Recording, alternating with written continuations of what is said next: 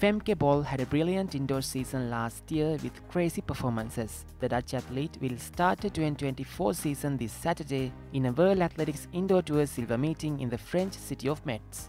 Bol won at this meeting last year, breaking the 50-second barrier indoors for the first time with a 49.96 seconds clocking before going on to smash the long-standing indoor 400-meter world record with 49.6 seconds at the Dutch Indoor Championships and then defending a 400 and 4x400 meter titles at the European Athletics Indoor Championships in Istanbul.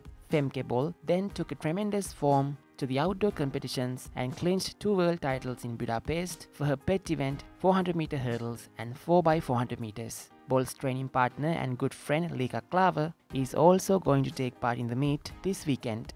Klaver started the season with a solid performance at the World Indoor Tour Gold Series meet victory at the Czech Indoor Gala in Ostrava a couple of days ago, where European Indoor 400 meter silver medalist stormed to a world leading time of 50.54 seconds for the Indoor 400 meters. Femke Bol is looking forward to race at the World Indoor Championships next month, and she will also race in Louvain on the 10th of February and at the Dutch Indoor Championships a week later.